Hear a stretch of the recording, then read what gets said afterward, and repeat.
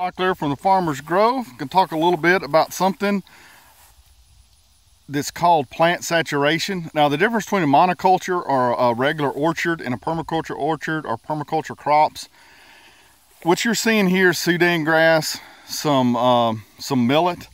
We have some comfrey right there. We have mimosa trees for support tree, and it's put nitrogen in the ground for the pawpaw, which is inside the cage. But what I want you to think about, how you're designing your own place. Think about plant saturation, which means what is the amount of energy that your plants can use from the sun. If it's a monoculture or it's a standard orchard type way, you're maybe going to get about 30 to 40% of the sun's usage on that plant, because when you have plant saturation, if these plants were totally out in the sun by about 10 or 11 in the south where I live in Tennessee, they've got all the sun that they can ever be able to take in until that evening. So most of the day they're just kind of sitting dormant, almost in a coma. Now, using polycultures like this, where we have different shapes, shades, the way the sun moves, the plants will be in, parts of their leaves will be inside of shade almost all the time, and that allows that plant to always metabolize what's in the soil and use the sun to grow bigger and better and stronger.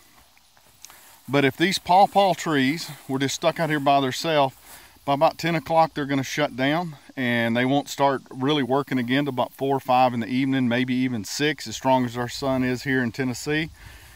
So when you design polycultures, your plants actually, I think, are more nutrient dense. They have more material in them that our bodies want. The plants are healthier because they get to use the sun all day. But in a monoculture or a standard orchard, that is not the case. So even though this may look messy to some, and it is to a point, by growing things in these type of systems, I'm having plants, I mean, just look how green the pawpaws are, and how green the bananas are, and how green everything is. There's not a lot of competition, even though there's a lot of plants. But as the sun moves, it's going to put a little bit of shade, dapple shade, across the plants that I'm growing, and they get to metabolize all day long. So that's one reason why polycultures always outperform monocultures with the individual plants. So think about this when you're designing.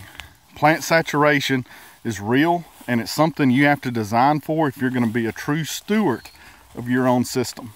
So just keep that in mind. That's the reason you want to have heights. You want to have the support trees, and you want to have all the different crops that are going to be intermingled. It just makes happier plants that get to eat all day and metabolize all day. And that's when stuff really gets to rocking. So design this stuff in principle, and you'll be happy that you did.